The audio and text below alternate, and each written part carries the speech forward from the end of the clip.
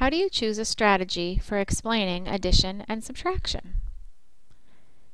In this lesson, you will learn how to explain addition or subtraction by choosing appropriate strategies. Remember that there are many reasons we explain in math. Sometimes you need to prove to other students and teachers that you are correct. Other times you are comparing your strategy with others to see how they solve the problem and maybe learn a different way to think about it. Finally, you might explain how to solve the problem to someone who doesn't understand. There are many ways to explain your solution to an addition or subtraction problem. You might use place value, breaking the numbers apart into tens and ones.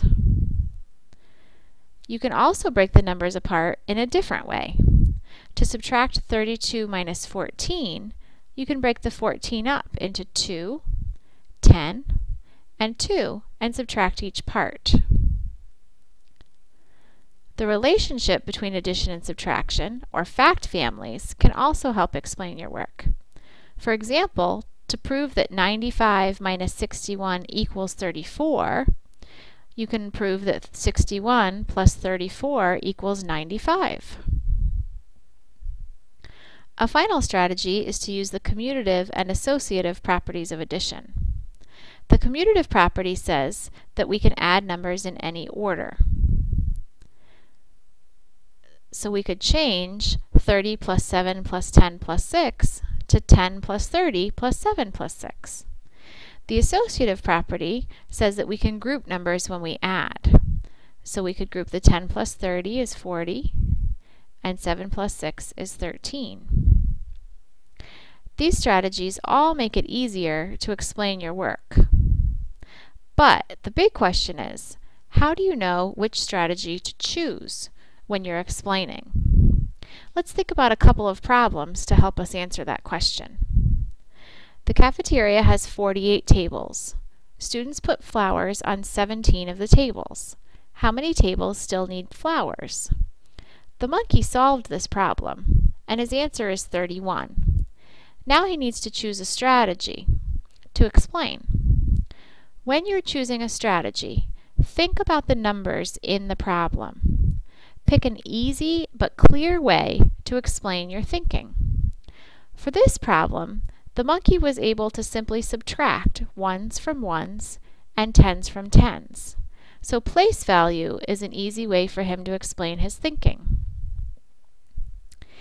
He can use some numbers, words, and a picture. 4 tens minus 1 10 is 3 tens. There's the words and picture. 8 ones minus 7 ones is 1 ones. Some words and numbers, and a picture. All this proves that 31 tables still need flowers. Let's look at one other example. For snack time, the second graders need 39 popcorn boxes. The first graders need 43 popcorn boxes. How many boxes should the cook make? The monkey has an answer of 82 for this problem. But which strategy should he choose to explain it? Again, he needs to think about the numbers in the problem and pick an easy and clear way to explain. The number 39 is close to 40, and it's easy to add to tens. So the monkey is going to break apart the number 43. He uses a number line to show how he adds the parts of 43. 39 plus 1 plus 40 and plus 2 more. He proves that the cooks need to make 82 boxes of popcorn. In this lesson, you learned how to explain addition or subtraction problems by choosing appropriate strategies.